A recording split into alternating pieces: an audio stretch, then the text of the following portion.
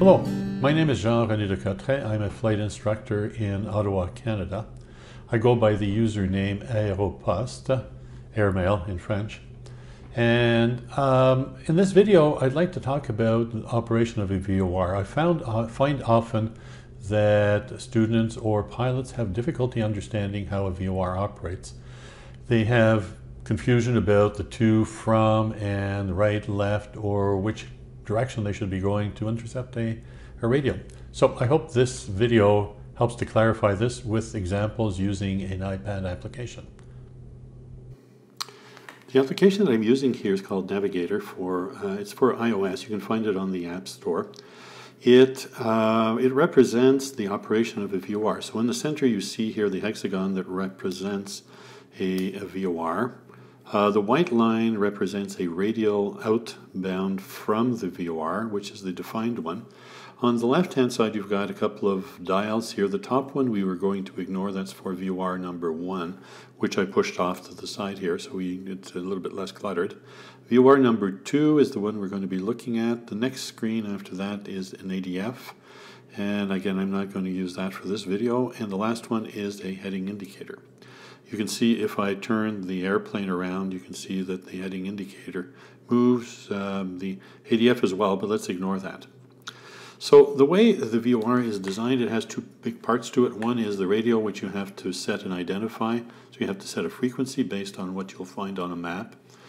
And you will have to listen to a signal on the radio to see what will be, that you have the correct station.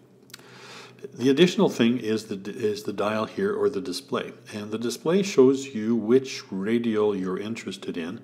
And it has a small knob to the left-hand bottom rather, that's called an OBS, Omni-Bearing Selector. And so the moving card can be moved as well, and as you see, it actually changes where your radial is, or what radial you're interested in. I kind of like the 060 one here, just because it gives me a lot of room to work.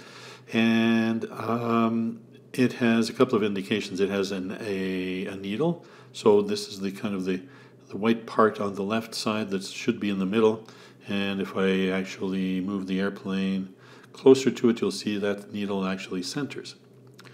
The other thing it has is an indication which is FR at the bottom, and if I move the airplane, it goes to 2. So what the FR means is that if I were flying on a heading of 060, either on the radial or parallel to the radial, then I would be going away from the VOR.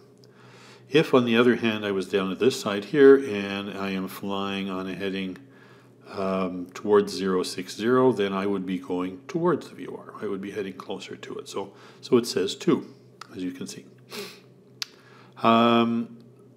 The other part, of course, where the needle works is it's telling us in which heading we need to go to intercept the radio. So if you look at this, you'll see that on the left-hand side here, I have the mark that is showing me to go to a heading like 330 to go and intercept. So if I were to fly to 330, then, then I would actually intercept and come on in. Once I'm on the other side now, it's telling me that I need to fly a heading of roughly 150 to get to it. Correct? That makes sense? So I'm going to be flying to it, and you can see it intercepts it, and it goes. The other thing is, therefore, the other thing that I need to point out to you is as I am getting closer to the VOR, you'll see the from will disappear, and there is nothing that will appear, like right now. Because I'm just to beam the VOR, and then when I come a little bit farther, it comes up to 2. So what that's saying is essentially during a certain distance, it's uncertain whether I am actually on the to or the from, and this is called the zone of uncertainty. So you can imagine a lines perpendicular, if you want, to the radial. That's called the zone of uncertainty. A couple of myths. One particular one is that if you are, that you should be using the needle, if the needle is to the left, you should be turning to the left to intercept the radial. And in this particular case, as you can see, if I turn to the left, it's going to bring me to 330, and I'm going to be doing that. But on the other hand, if I were to position like that, if I'm flying inbound to on the radial, or parallel to the radial, then the indication of left and right is not true. For instance, now if I wanted to intercept the radial, if I were to turn left, as the CDI is telling me, then I would be going actually away from the VOR as I'm turning away. I'm going in the wrong direction. So if I want to go back here, and then, so really what I should be interpreting is saying not left or right, but what heading is the needle pointing to. In this case, it's pointing to 330. So let's pick another example. Here, I'm going to move to a different situation in here. Let's say something like this.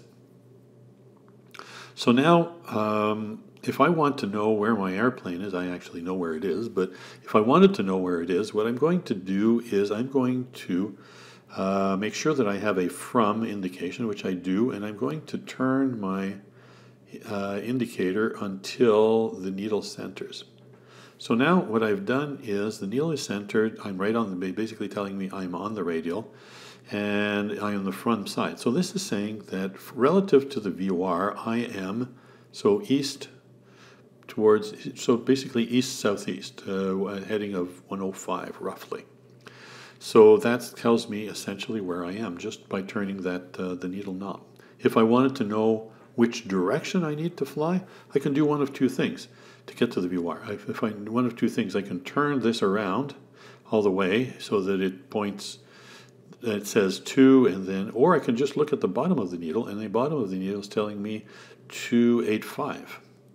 So 285 is the heading I would need to fly. Now if I were to fly 285, of course, you'll see that if I deviate, if I start flying here,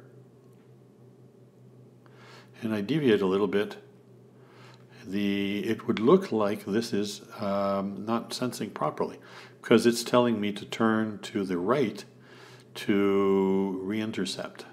But in fact, again, if you look at the heading it's telling me to fly, the needle was pointing to a direction, a southish direction, so it's telling me to go towards that.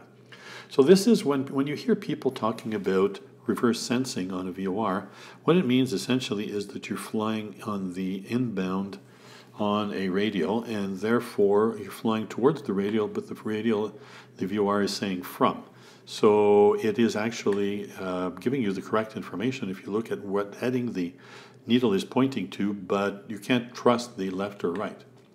So in my mind, what I've always learned then or assumed is forget about left or right at the VOR, look at rather where the heading is as the needle is pointing, and you'll always be correct. So I hope this helps. Just remember 3 things. Essentially, you need to tune and identify, which you can't see from here. To or from means that you are flying, if you were flying on the heading that is up at the top of the VOR, then you would be, if you were flying away on that heading, you would be going on the from side, you would be going away from it. If you are on the other side and it says to, then you would be flying towards the VOR.